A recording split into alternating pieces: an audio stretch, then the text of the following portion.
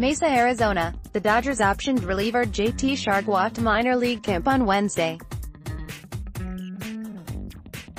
Chargois pitched in 39 games for the Dodgers last year with a 3.34 ERA and 40 strikeouts in 32 and a third innings.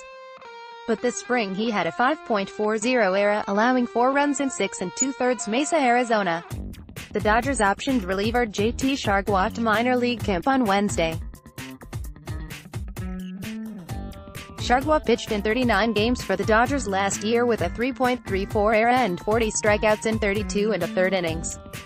But this spring he had a 5.40 ERA, allowing 4 runs in 6 2/3 innings, and really struggled with his command in his 7th and final game with the big league club on Monday night.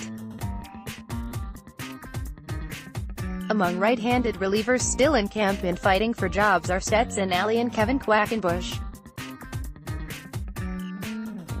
The club also has been giving an extended look at minor leaguers Yordy Cabrera and Luis Vazquez.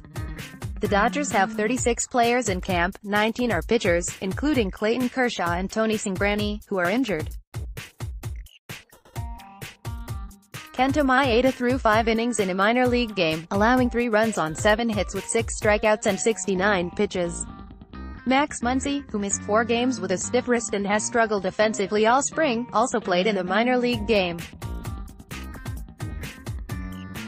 Muncy, who led the club with 35 homers last year and is expected to be the primary first baseman, is hitting .143 with 13 strikeouts in 35 at-bats and hasn't homered. Sportsnet LA announced that former Dodger Chase Utley has joined the broadcast team as a studio analyst.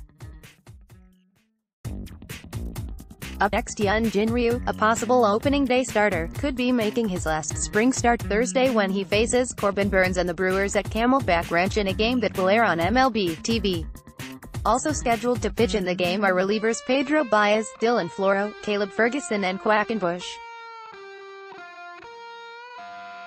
In a minor league game, Kenley Jansen and Scott Alexander are scheduled to pitch.